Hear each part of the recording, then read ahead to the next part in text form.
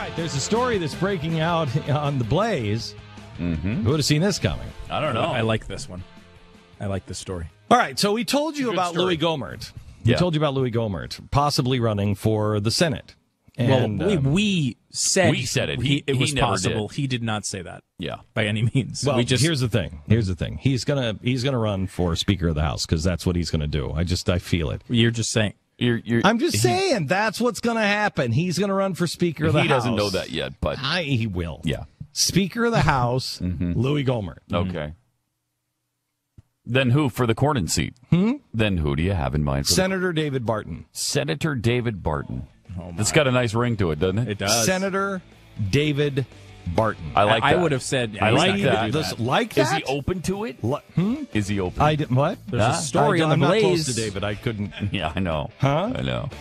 Senator David Barton. Read the story on theblaze.com. Okay, it's out in the open. I didn't say anything. Somebody else reported it, and the Blaze picked it up. What? Senator David Barton. If you're John from Cornyn Texas, right now, you're you afraid. should quiver you're very, in your boots. Very.